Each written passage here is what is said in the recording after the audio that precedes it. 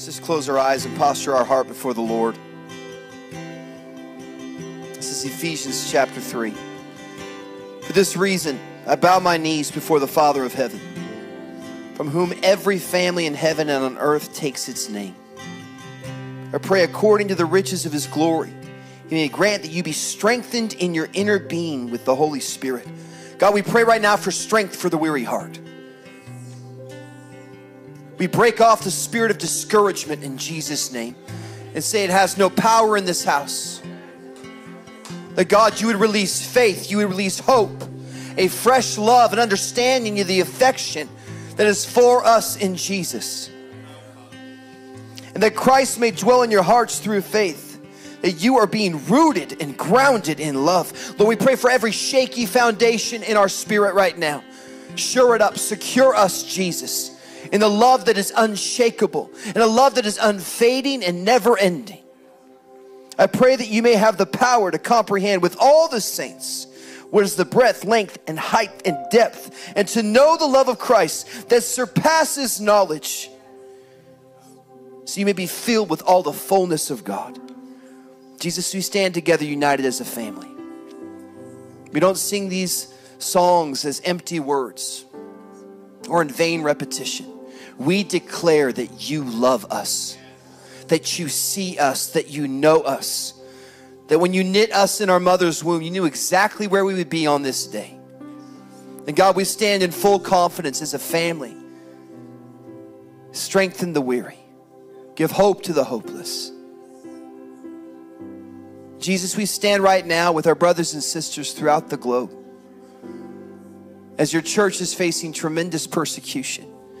God, we thank you for where you've placed us, Lord. We don't take for granted the protection you've offered us. But right now we lift up our brothers and sisters in the persecuted church. With that being said, I want to invite up Maureen and Bud real quick that work in our community store. We had a very unusual testimony take place this week, but we want to go into prayer for Afghanistan yet again. We know that the news cycle may end, but that's in the courts of heaven right now. And we need to continue to pray for our brothers and sisters in Afghanistan. But Maureen, why don't you share quickly what happened? Hi. When you think about the community store, you're probably thinking about, the clothes that we give away to people, but it's really so much more than that. Our philosophy is that it's not about the clothes.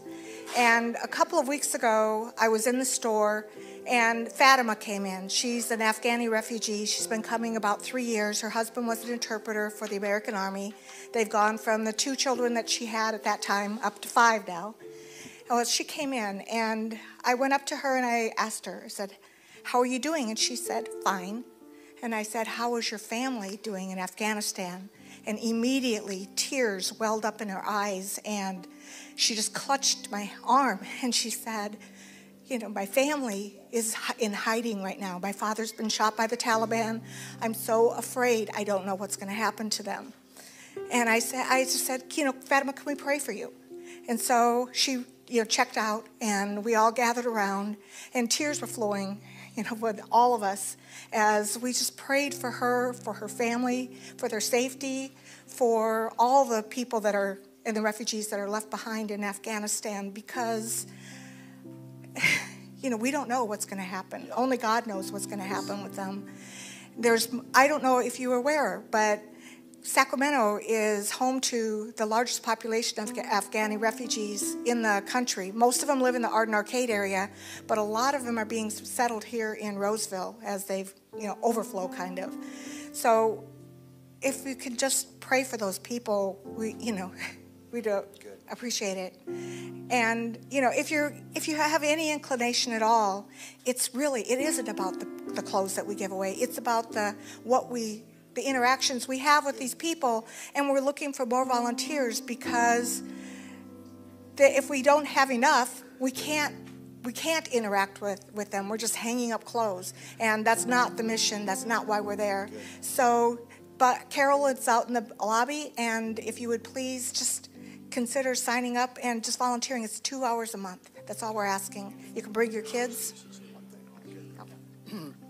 Yeah, I just want to say, when we think about the community store, the toy outreach, the food pantry, the backpacks, all that stuff that we do, those are just vehicles to get us to this point right here where we can, it's like our foot in the door where we can just be there for people. So just a lot of work to get to this. But, you know, this is what it's all about. I mean, this is how we grow the kingdom. And this is how we get people to, you know, see what Christ is like in our behavior. So it acts of time that we do, but it's really just to get to this point right here. Just grab a hand of the person next to you right now. We're going to pray for our brothers and sisters.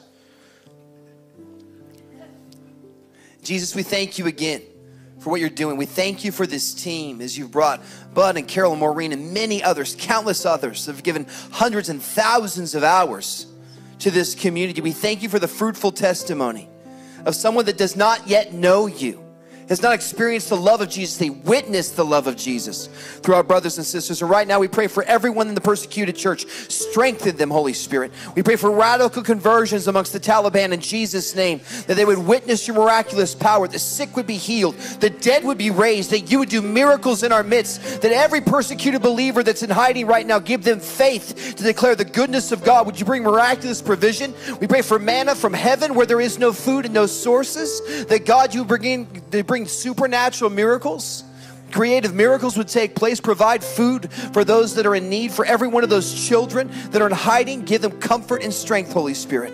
We thank you for revival amongst the Afghani refugees and throughout Afghanistan. In Jesus' name, amen. Amen. Give it up to Jesus real quick.